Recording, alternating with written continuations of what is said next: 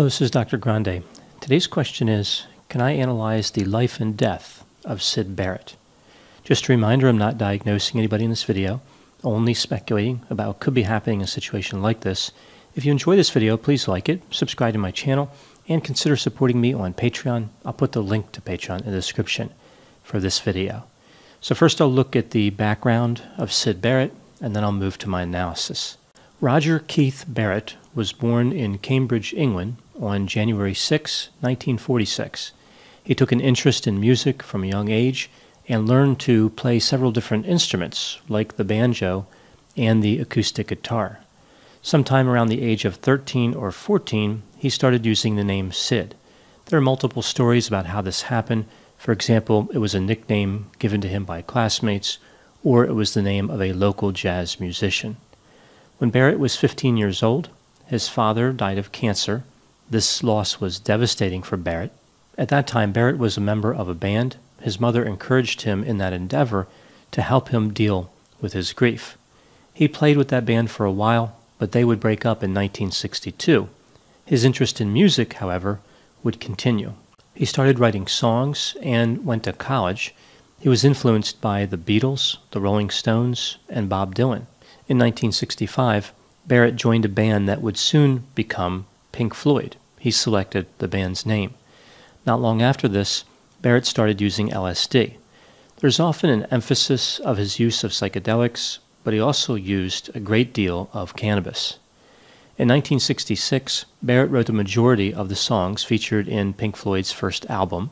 Barrett did well with the band for a while, but in 1968, he was heavily using LSD and was exhibiting a number of mental health symptoms, including catatonia, intense mood swings, hallucinations, disorganized speech, difficulties with memory, odd thoughts and behavior, depression, withdrawing socially, and paranoia. Even though his behavior did change gradually over time, at one point he went missing over a long weekend, and upon his return, his friends described him as a completely different person. He did not recognize them all the time. He didn't always know where he was. He developed this blank stare, like he was looking off into space, looking through people. During performances, he would do little or nothing. After one performance, he failed to reply to the questions of an interviewer. Instead, he just offered a blank stare. Because Barrett wrote many of the songs for Pink Floyd, they initially decided to keep him in the band but not allow him to go on tour. But that arrangement was difficult to manage. His bandmates had trouble firing Barrett. Nobody wanted to be the one responsible for that decision or for telling him. But on April 6, 1968, the group announced that Barrett was no longer a member of Pink Floyd. Barrett would return to recording music. He released 2 solo albums, but then he drastically reduced his involvement in the music industry by 1974. He moved to a hotel in London, but ran out of money and moved in with his mother in Cambridge in 1978. He gave up the name Syd and started using Roger again. He continued receiving royalties from his work with Pink Floyd. Barrett was engaged for a brief time, but it didn't work out. He never married, and he never had children. After his mother passed away, his only real contact with the outside world was his sister, Rosemary. In addition to mental health problems, he developed diabetes and stomach ulcers. Syd Barrett would die from pancreatic cancer on July 7, 2006, at his home in Cambridge. He was 60 years old. Now moving to my analysis, some family members of Barrett have said that he did not have any mental disorder. He saw a psychiatrist for a few sessions, but no medication was prescribed and psychotherapy was not necessary. They claimed he was self-absorbed. He wanted to be alone, and that fully explained his unusual behavior. Other people who knew Barrett strongly disagreed, suggesting that his use of psychedelics was highly problematic and he had schizophrenia. I'm going to run under the assumption that he did have schizophrenia, but of course there is no way to know for sure. What we see here with Syd Barrett is an individual who during his younger years was a little unusual, but not in any dysfunctional way. When he started working with Pink Floyd, he was described as charismatic, outgoing, friendly, happy, and insecure. He was an incredible songwriter and musician. He was considered expressive idiosyncratic, adventurous, distinctive, and brilliant. His work on the guitar was unpredictable and innovative. His singing was stylized, almost like somebody who was letting their mind run off without any direction. His work was described as surreal and obscure. It seems as though the symptoms of schizophrenia initially appear to be an extension of his already odd and unusual personality, but eventually we see that the symptoms became destructive. There was no hint of true creativity or genius contained in the expression of those symptoms. The symptoms detracted from his abilities rather than enhanced them. It's understandable that some people did not understand what was going on with Barrett's condition. They looked at him and thought, he's just a creative artist. They're all a bit unusual. What I find interesting, though, is that many people around him did realize something was quite wrong, even taking into consideration his heavy drug use. They figured out that there was some other condition behind his behavior. So they realized the drug use didn't really explain all the changes they were seeing. One could argue that there is a fine line between genius and insanity in the world of music and in other artistic endeavors. At some point, Barrett crossed that line. He became difficult to follow or understand toward the end of his time with Pink Floyd. When he was writing music, he was always rephrasing, rewriting. His anxiety was increasing, and he was worried about becoming redundant. On stage, he would freeze or play something simple for the entire time, like the same note. After his career with Pink Floyd had concluded, he would get depressed for weeks when he was reminded of his time with the group. So for him, being rejected by Pink Floyd was a catastrophic loss, something that affected him for quite some time. Even though he did seem to bounce back with the 2 solo albums, he really struggled to put those together, and many of the songs on those albums have a melancholy tone, somewhat heavy and disturbing, which may have reflected his mood at the time. The question that often comes up in relation to Syd Barrett is this: what role did psychedelics play in his behavioral change? There are 3 major theories here. 1, the psychedelics worsened or caused his schizophrenia. 2, he had symptoms of schizophrenia and tried to treat them with psychedelics. Or 3, there is no connection between the psychedelics and the schizophrenia. Of course, there's no way to know for sure what the answer here would be, but what would be the most reasonable conclusion based on the scientific research? To answer this question, we have to go back in time a little bit and look at the history of psychedelics in the research literature. For many years, both in the popular culture and in the world of mental health research, it was believed that psychedelics led to illnesses like schizophrenia, depression, and anxiety disorders. Someone would use a drug like LSD, and sometime in the future, they would develop a serious mental disorder that they would not have developed if they had avoided drug use. Early research showed a variety of symptoms, from the short-term symptoms like acute panic that may resolve spontaneously in a day, to long-term treatment-resistant psychotic disorders. One particularly popular finding was that 50% of LSD users had flashbacks. Those, of course, are incredibly distressing. So if that finding was true, the drug is dangerous and should be avoided.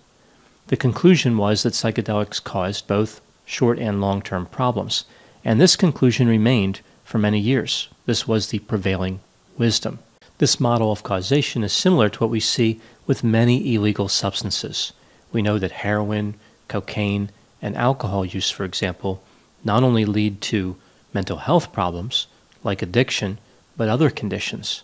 So it's understandable why researchers and others reached these conclusions about psychedelics.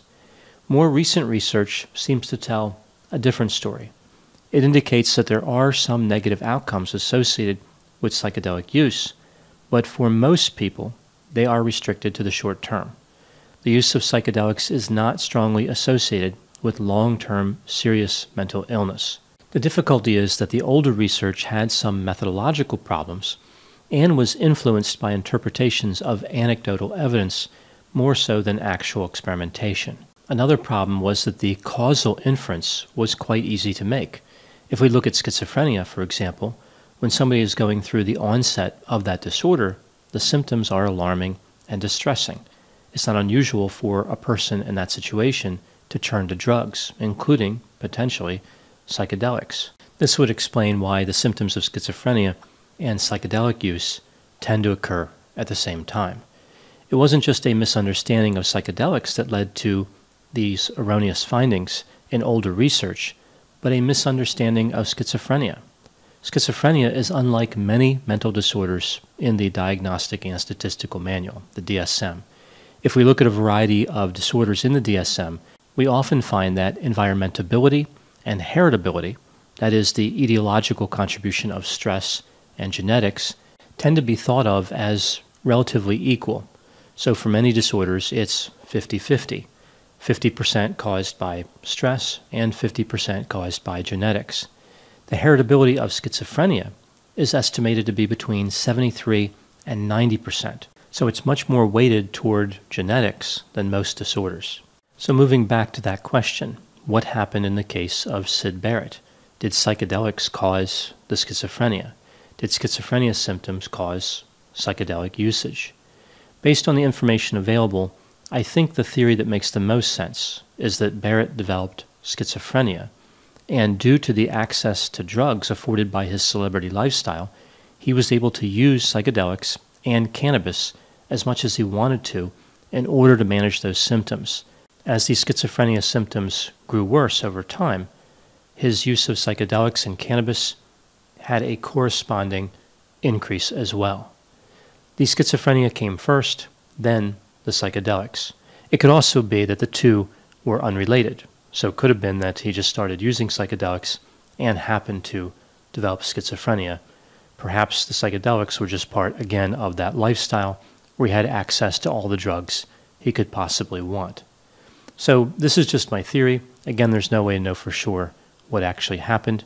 It may have been that Syd Barrett did not have schizophrenia at all. It's important to note here that even though psychedelics are not strongly associated with long-term serious mental health disorders or addiction, they are certainly not considered safe. The short-term consequences can be devastating to functioning. They are responsible for many accidents and DUI offenses. Specifically, they are implicated in instances where people jump off of objects, like out of second-story windows, off of balconies, off of stair steps. People on psychedelics may believe they are capable of flight, and not in an airplane, like on their own, like Superman-style flight. That misconception is usually clarified upon making contact with the ground. Even though psychedelics are not as dangerous as we once thought, there is a difference between safe and not as dangerous. If somebody was in a combat situation, like in a building, and enemy soldiers were throwing hand grenades into the building, if that individual saw 3 hand grenades roll into one room and 1 hand grenade roll into another room, they wouldn't look at the room with 1 hand grenade and say, "That looks safe." What are the lessons learned from this case? Schizophrenia is a devastating illness that is mostly caused by genetic predispositions. Drug use can sometimes disguise the onset of symptoms. Both psychedelics and the symptoms of schizophrenia can decrease creativity and productivity. They do not enhance or improve performance. So they are not responsible for brilliance or genius. They always take away from that. Again, devastating illnesses that necessitate treatment. Those are my thoughts in the case of Syd Barrett. Please put any opinions and thoughts in the comments section. They always generate an interesting dialogue. As always, I hope you found my analysis of this topic to be interesting. Thanks for watching.